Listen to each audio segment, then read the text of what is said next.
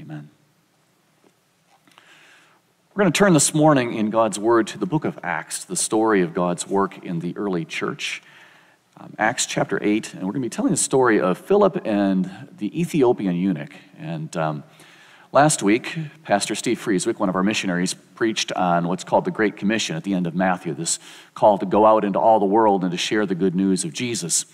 And one of the pictures that he showed was this picture, which I thought was kind of an interesting connection because he didn't know I was preaching on this text this week, and yet he mentioned this as one of his illustrations. So it's kind of fun how God works from week to week even in these things. There's a couple other pictures I want to show just to give a little bit of background to this text this morning. The first is a map of Palestine. And in this story, Philip is told he's been in Samaria, so kind of the center there. You can see the word Samaria, maybe kind of printed across the center of the map. He's told to go to a road that goes from Jerusalem to Gaza, which roughly is that, go back a second, roughly is that green line along the bottom of the map. We don't know exactly where he was, if it was that road or somewhere else, but that's kind of the path he's taking. Gaza is at the end of that green line right on the seacoast. See, isn't technology wonderful? You can do things like that with it. It's kind of fun. So now you can see it up close. So somewhere along that line, you can see there's even a little tag, Ethiopian eunuch is baptized along this road. Acts 8, verse 38. So that's the text we're going to read this morning. So now our next slide. This is a picture of kind of what that landscape around there looks like. It's called the desert road. It's not desert in the sense that sometimes maybe we would think of it, nothing but sand dunes, but it's wilderness maybe is a good name. You can see there's some scrubby stuff on the landscape, but it's it is kind of a desolate, rocky landscape there. So there's not much along that road, and you notice there's not much water there, which is one of the things that's going to factor into the story. So he's meeting a man from Ethiopia, and that brings us to our next slide here. Ethiopia in the ancient world referred to what we now call, it refers to anything below Egypt. So the man that we're going to meet today in our text, along with Philip, is from what we now call Sudan. You can see the kind of temple-looking thing, official-looking building there down towards the bottom of the map. That's about where he's from. And where the candle is up in the top is Judea, Jerusalem, near where our story takes place. And this man is a government official from Ethiopia, and he's made that long journey up the Nile River, then taken his chariot over to Jerusalem, and now in our story today, he's on the way back. And one more, just to talk about the gospel crosses cultures, and we want to see in the next picture, it's a very different culture that he's in. You think about that map that I looked at, or the picture that we looked at earlier in the landscape there. This is a lot of desert and sand. These are some of the pyramids of what's now Sudan. You can see they look even a little different than the ones maybe you're familiar with seeing in Egypt. And so one of the things that we see is that the gospel is always building bridges between different places where people are and how they need to hear, how the message of Jesus, the gospel of Jesus, comes to a new place. But this isn't just, between like us and Sudan or something like that it has to build those bridges. But as we read this morning about the sinful nature and life in the Spirit, the gospel has to cross that bridge between where we are at, to the culture that we would want to embrace for ourselves, and the kingdom of God into which God calls us by His Spirit. And so we're going to think about some of the ways that the gospel meets us and calls us into the place where God is working this morning. With that in mind, let's read our text today from Acts chapter 8.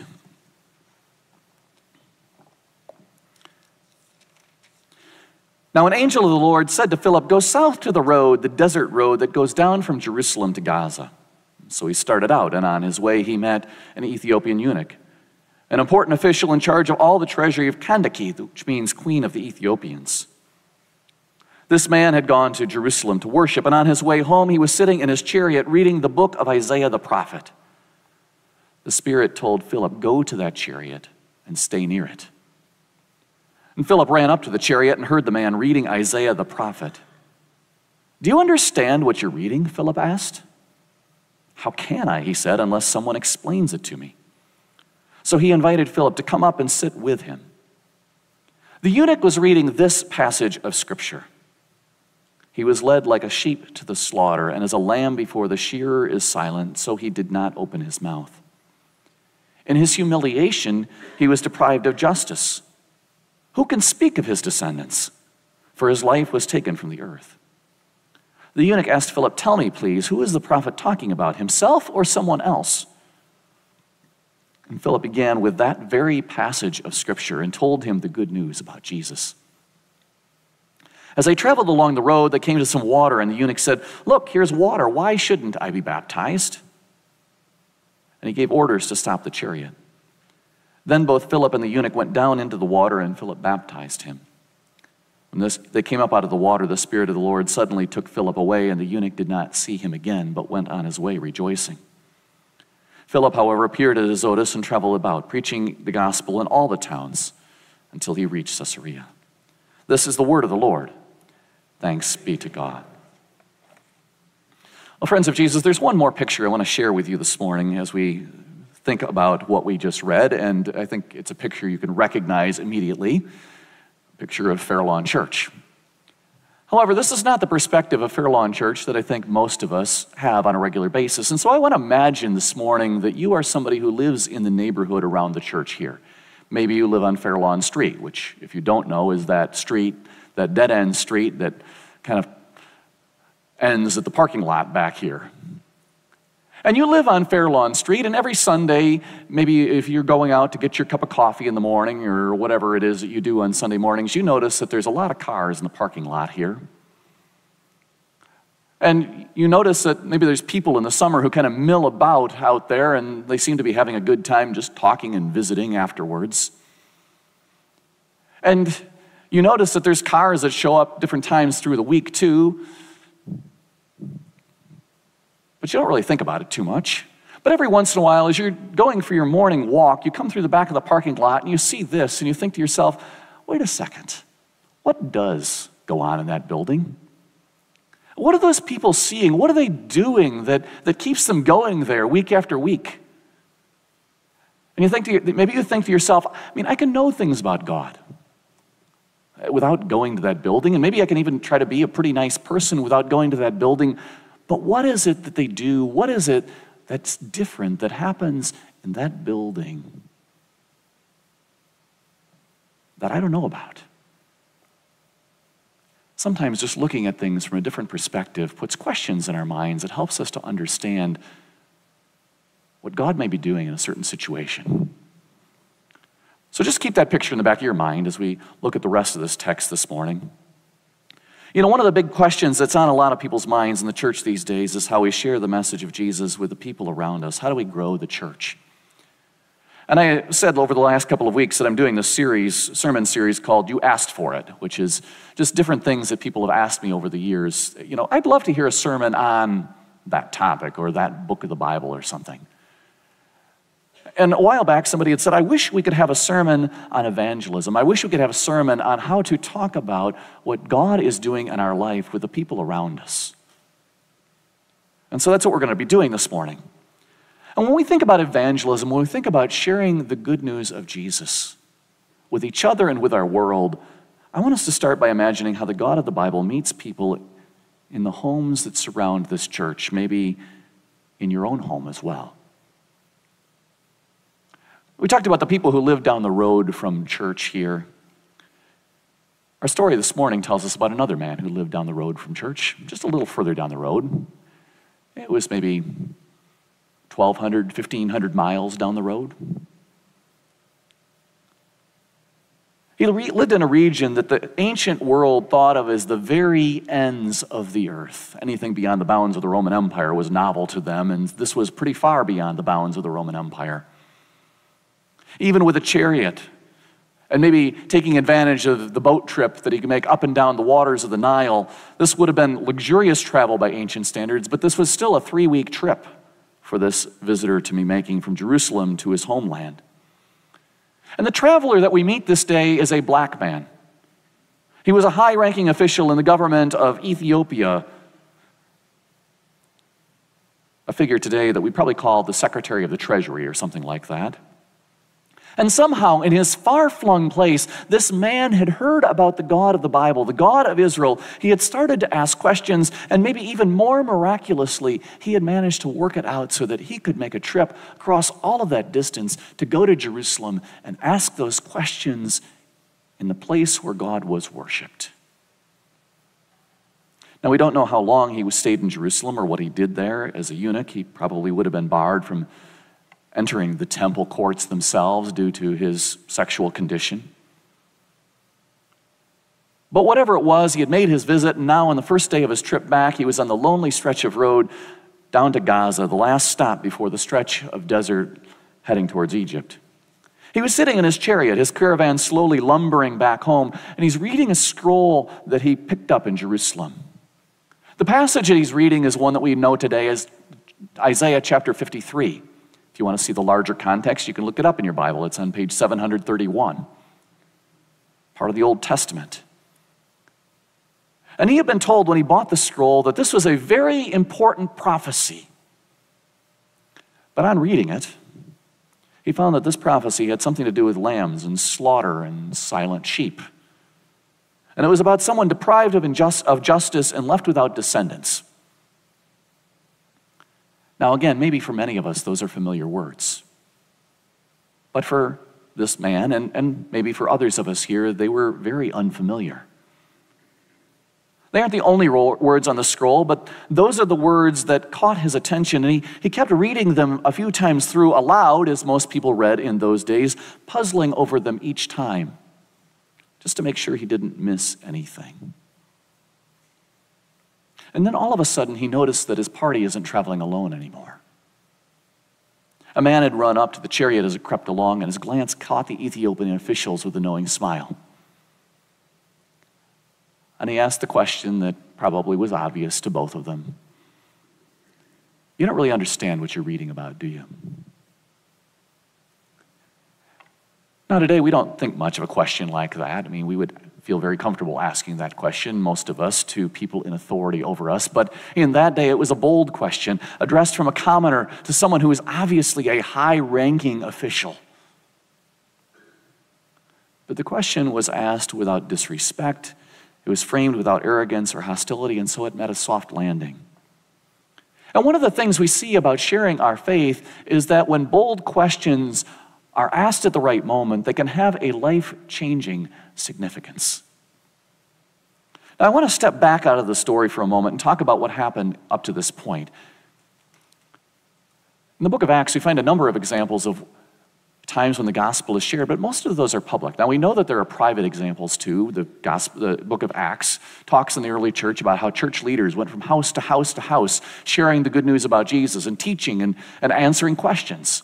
So we know that this kind of thing happened, but this is actually one of the few glimpses that we have in the Bible of one-on-one evangelism, one-on-one discipleship happening. And so far, we've tried to look at this story from the perspective of a man who's staring at the gospel from the outside, who's looking at this story of Jesus saying, I don't get where all of this is going. And some of us here might feel like we're in that chariot. Maybe for some of us, we hear words like redemption or salvation in Jesus Christ or holiness, and they kind of float around us. But we have a hard time putting all of those things together.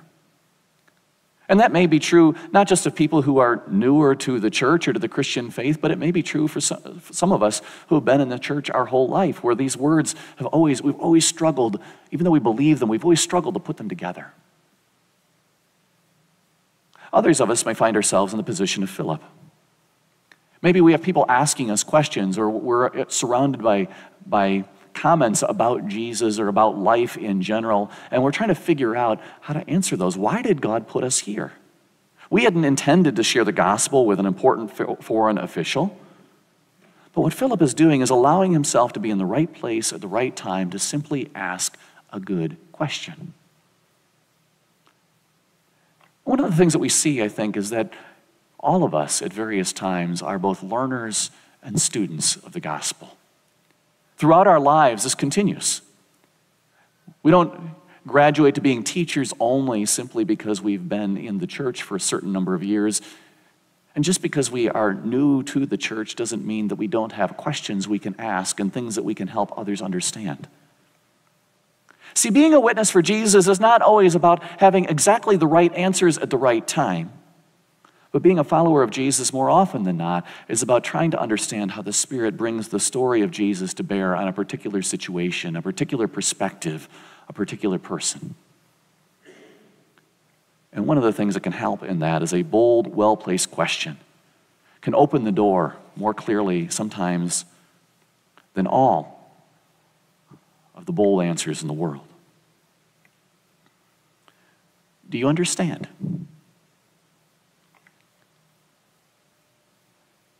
That question hung in the air for just a moment as the eunuch tried to size up the stranger's intent, and finally he just broke the silence and admitted, "No, I don't understand this. I need some explanation before this makes sense." And within a few minutes, he had invited Philip, the Christian missionary, to see the world from his perspective. Now again, think about this. Philip's never ridden in a chariot of an Ethiopian official before. I think we could say that with some degree of confidence. This is a first-time thing for him. He's never had to think about what the world looks like for somebody who lived thousands, hundreds, even 1,000 miles away, who spoke a different language, who lived in a different culture, whose landscape looked very different. And so he has to sit down and listen to the questions that this man asked. So this business of a slaughtered lamb, of a man deprived of justice and left without descendants, what's it all about?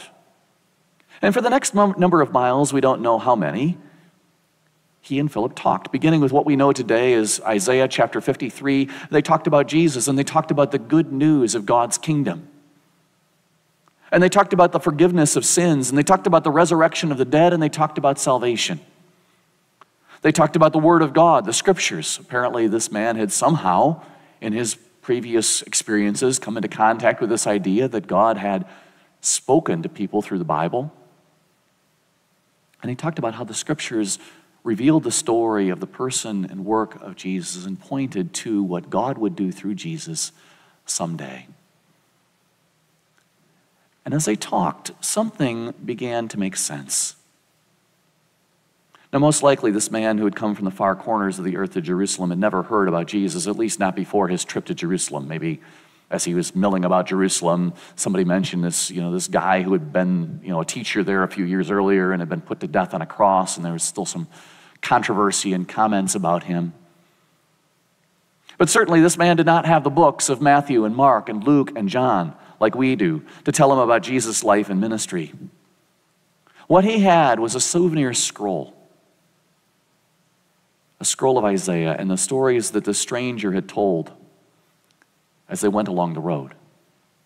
But one of the things we see here too is that God's word is a powerful thing. God says in his word, "I will not let my word return to me empty." And so as Philip goes along, continuing to make connections back to the Bible, back to the Scriptures, this man became aware of his own sin, his need for salvation. He became aware of the wonder that God had provided that salvation in Jesus. And as I talked about baptism, we can think about that as we looked at the baptismal font here. As he talked about baptism and its symbol, that God would wash away sins through Jesus, and he claims us as his own in Christ.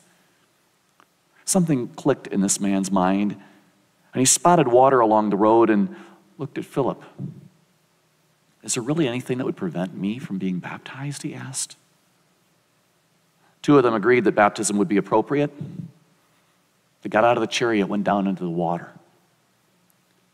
And Philip put that water on him that laid God's claim on his life. And then just as suddenly as it had all started, it was gone. The stranger disappeared. And the Ethiopian was left to continue on his way back home alone. So what happened that made the story of Jesus make sense to the man from Ethiopia? What is it that helps us in this story to understand what it means to share Jesus with the people around us? Well, certainly we can say the Holy Spirit was involved, right? Evangelism, discipleship is always a work of the Holy Spirit, the third person of the Trinity. The Spirit, after all, led Philip into the desert. The Spirit told Philip to go near the chariot. The Spirit worked things out so that the Ethiopian man just happened to be reading a passage from Isaiah as Philip walked up. So the Spirit always has to be involved. God always has to be involved. But there's also a willingness on Philip's part here to listen to the promptings of the Holy Spirit.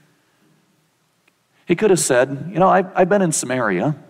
I've had a good ministry here. Things are going fairly well. I had a crazy idea that I should leave here and go somewhere else. Especially out in the desert. What's going to happen out there? But he didn't. Instead, he allowed himself to be brought to a place where the Spirit was preparing a way for God's word to take root. And even as he saw the chariot, and maybe even heard the man reading, he could have said to himself, I don't have anything in common with that guy. He's so different than me. What would I have to do with, I'm a commoner, he's obviously an important official, he's obviously from a very different place than me. Why should I bother? And yet he allows himself to be in contact with somebody that maybe he wouldn't have expected to be part of his circle of acquaintances. To see the world as another person sees it. And then to understand how God's word connected to this man in a life-changing way, and how he could help this Ethiopian man relate to the world around him from the perspective of God's word. Now, it's tempting in today's world, maybe in any world, to soften the message of the gospel and make it about something other than God's word. Every once in a while, I'll go to a church conference and I'll hear a speaker ask a question that goes something like this: if your church disappeared today, would your neighbors miss you? Now, in some ways, it's a good question, because it's a question that forces us to think about, do we care about our neighbors? Do we care about the things that are going on around us in the community? Are we serving the poor? Are we caring for the homeless? Do we care about those who are struggling with things like addiction or mental illness in the world around us? And as followers of Jesus, those are things that we should be paying attention to, because those are things in our world, in our culture around us. But if that's the only question, would our neighbors miss us because we're doing things for them?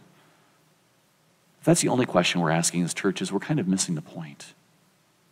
Because being a good neighbor is part of sharing the gospel, but the church needs to know that it is not social action alone that sets it apart from the world.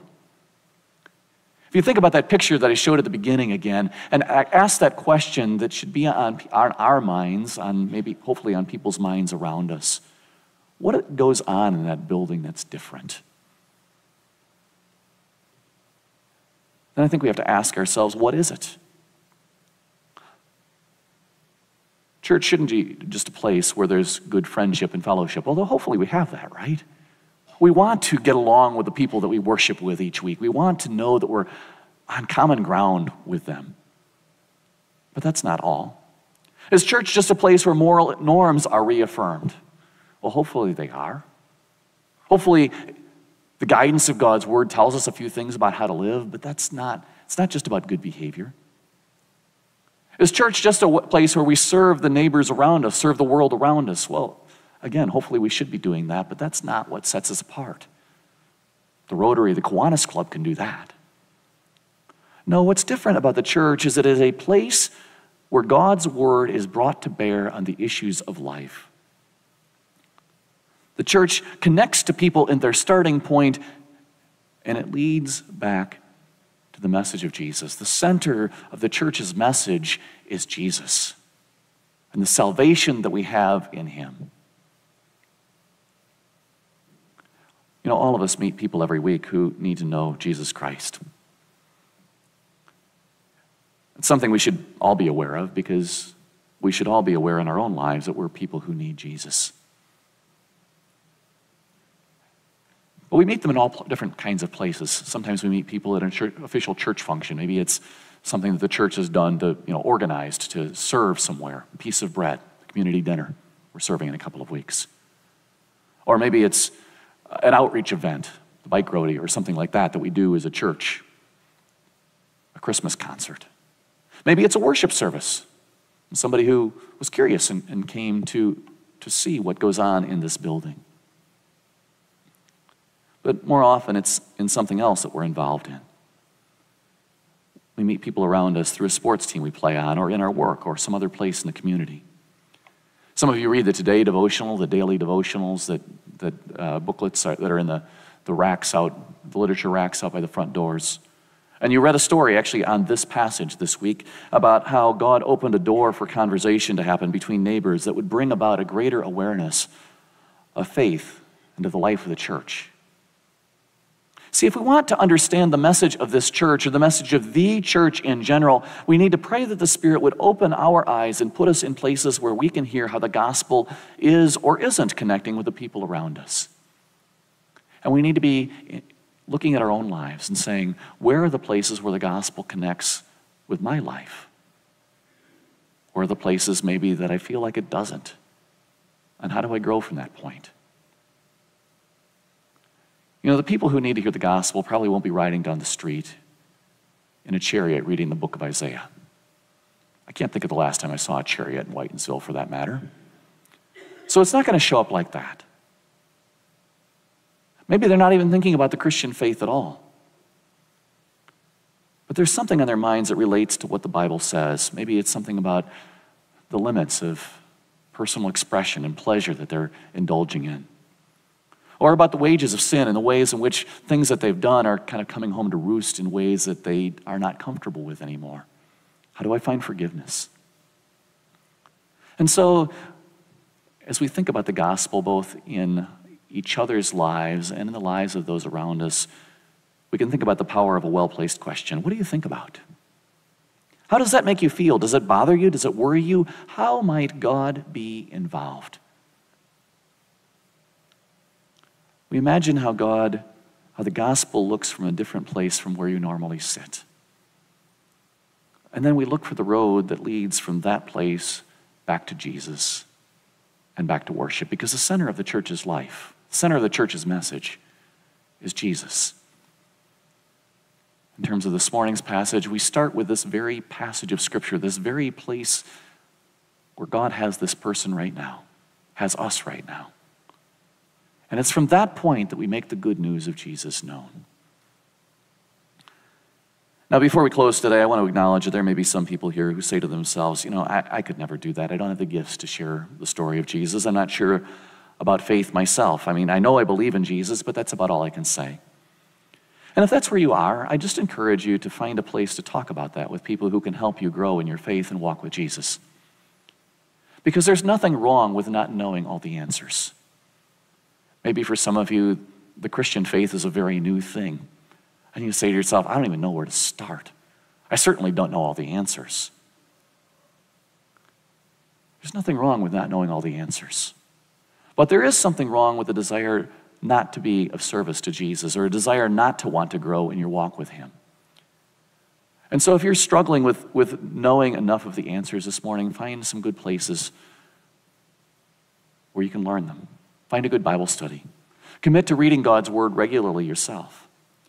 Join a household group, some of the things that we have going on starting in a couple of weeks. Look for good ways. There's all sorts of resources online to be able to connect and learn more about God's word. Ask the Holy Spirit to remind you again why it is that you came here this morning, why you came to worship God, and what it was that you were looking for. And that God would open your eyes to how that he fills that in your life and in others around you. Now, we don't know what happened to the Ethiopian eunuch who went on his way rejoicing that day. Christian legend claims that he went back to his home country and he was instrumental in establishing the church there, despite his limited knowledge of the gospel. We don't know if that's true or not, but most likely we can say that what happened to him is what happened to a lot of other people who got to know Jesus. He came back and he simply told the story. You wouldn't believe what happened to me on the road back from Jerusalem down to Gaza that day. I was reading this book and I didn't understand it. It didn't make any sense to me. And all of a sudden, there was this man standing there. And he asked me this question. And there was something in the question that I couldn't resist, just inviting him to hear more. And he told me about Jesus. And it's that story I want you to know too. One of my professors at Calvin College, when I was a student there a number of years ago now, used to say in his classes all the time, when you're trying to do theology, when you're trying to learn more about the Christian message, just tell the story. Just tell the story about Jesus. Because that's what we want to do here at Fairlawn Church. Maybe this week, you need to take a walk, as you're out driving around, walk around your neighborhood, maybe park your car here in the parking lot and just walk around the building or walk down one of the streets and ask yourself, what do people around us see? Where do I need to see God working in my life in a different way? Ask the Spirit to help you see where the Word connects Jesus to that place or to the people, to you in a new way. And then be open to the task God has for you, to the place where the story of Jesus intersects with the story of where you are in that moment. The story we tell, Christ died for sins, Christ rose to give new life, Christ is coming again to restore all things. That story is never irrelevant and it's never in the wrong place.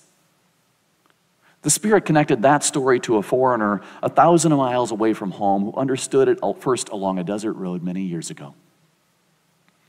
And the Spirit continues to open doors for salvation on our streets today as well. Let's pray.